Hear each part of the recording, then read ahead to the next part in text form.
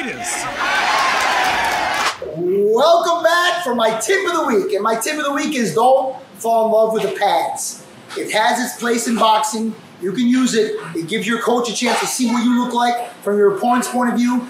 But that being said, the concept of boxing is hit him in the face and the body, not in the arms. When they block it, that's not good. The concept of pads is hit the arms, hit the hands, and not the coach's face or body. So you're training yourself to do the exact opposite of what you're fighting, what you're training to accomplish.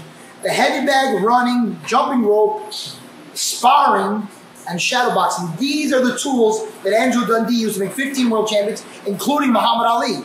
So it's not that you should use them at all, and you'll see I hold them occasionally. It's very good for a coach to engage with a fighter and for a fighter to engage with a coach. But it becomes my imagination, my tempo, my speed, and my rhythm, which is not the same speed, tempo, rhythm of your opponent. You don't want to get used to my speed. If you can block, slip my jab, that's not really that big of an accomplishment. I'm a 50-year-old man. And a lot of coaches are up there in age like myself. So you really have, it's inspiring when you slip the jab. It's in drills.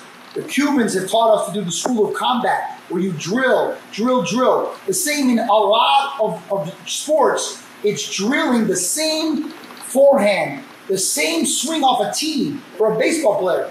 Drilling the same thing is one thing. You repeat over and over with with an actual baseball or actual face, not a hand.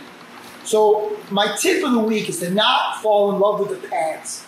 Use your own imagination as the artist in the ring, on the bag, in the shadow box, and create your own rhythm, your own speed that your opponents cannot figure out, cannot get used to. And don't take pride in the fact you can slip a coach's mitts, especially when you've memorized the combination. It's not a big accomplishment.